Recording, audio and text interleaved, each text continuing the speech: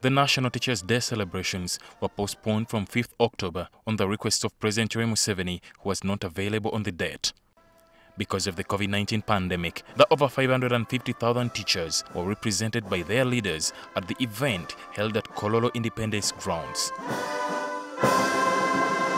The Minister of Education, Janet Museveni, acknowledged the challenges teachers go through but asked for resilience as the country recovers from the effects of the pandemic. So we can't cry for ourselves alone and forget that our colleagues were there when the time was really dark and they did not run away.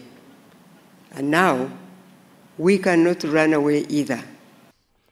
The General Secretary of the Uganda National Teachers Union, Philbert Baguma, believes government has not taken teachers' concerns seriously, especially when it comes to enhancing their remuneration. It's unfortunate that government has continued to handle matters concerning teachers' salary enhancement haphazardly, which reflects a lack of seriousness and genuineness.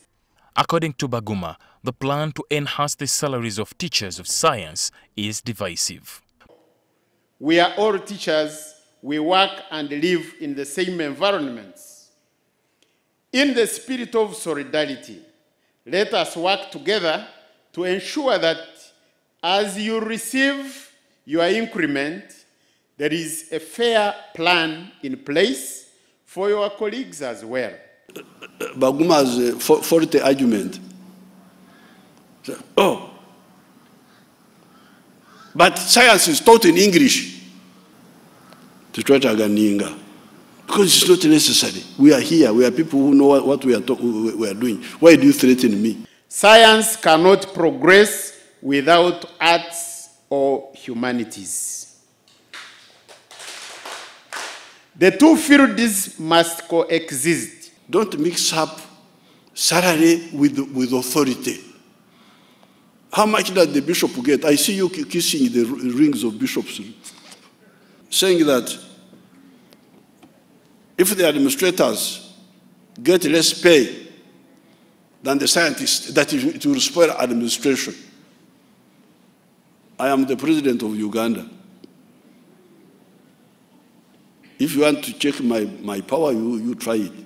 According to Museveni, he is also not moved by calls to reopen schools under the claim that many girls are getting pregnant at home.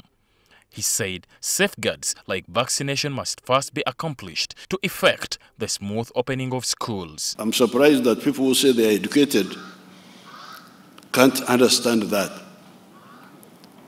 And somebody goes in the radio and the TV talks as if he's making a point when he's talking nothing. So that's why the plan is that we vaccinate all the teachers and those workers in the schools. The teachers have asked government to scrap the plan for them, declaring their wealth as provided for under the new leadership code. Ali Mivole, NTV. Can we now all start?